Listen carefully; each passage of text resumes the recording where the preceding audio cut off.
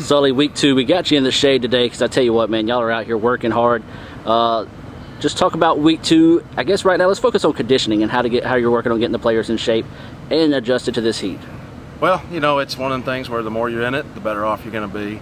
Both groups have been working extremely hard. I mean, it's been a heck of a preseason. I mean, it's been a good one. I mean, we're very pleased with the way things have went. Everybody's fitness and conditioning is steadily growing and getting better. And I think, you know, we're going to be ready to go when that August 24th date rolls around.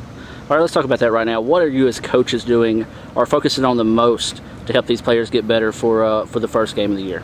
Well, I mean, a lot of what we've done to start is, you know, conditioning and technical stuff, you know, individual ball skill kind of things. Not so much teaching, but at the same time of, you know, just sharpening it up. I mean, you know, it's just like a golfer. You go out and hit 500 drives, you're going to drive the ball better. If we hit 1,000 passes in preseason, we're going to be a lot better at the end of the day, and that's kind of our mindset right now, is just to work on passing the ball, finishing, you know, technique of everything that we're doing, so that when we get ready, we can really start getting into, you know, tactics and strategy of the game, and we're going to be ready to go. All right, talk about the sophomores, their play and helping you work towards those goals. Sophomores, you know, sophomores been doing great, leading the way. You know, they're really excited about this year. We were so close last year, you know, losing the semifinals in a tough game, and I know they're ready to, you know, take another chance, run at the ring this year. That's kind of one of the things I keep hearing at practice. I mean, I love hearing that. You know, hard work wins a ring. So they've been really working hard. And the sophomore girls, you know, they seem to have come back in really excited about this year. And you know, this group of girls is working extremely hard, and we're excited. And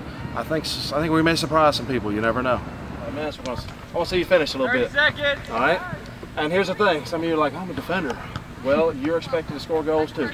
All right, we're going to be a very offensive team. We're also going to play a great defensive kind of mentality. All right, so we're wanting everybody to be part of the offense. Everybody needs to know how to defend. Everybody needs to know how to finish. All right, so that's what I'm looking at. All right, who can finish? Now, this is figure of 8 finishing. All right, there's only one little added thing in here, and it's just the middle guy. This is going to be the finisher. Okay, we're going to go through level 1 of figure of 8, what you just did. Nice and simple, just there. Laying a pass out there to him, but instead of like the guy getting the ball and dribbling down the line, he's laying it off for this guy coming in the center. And we want a specific run out of the guy in the center. And I'm not going to tell you anything about that run right off the bat. I'm going to see what we do. All right, I want you to think about it, and I want to see how you play it.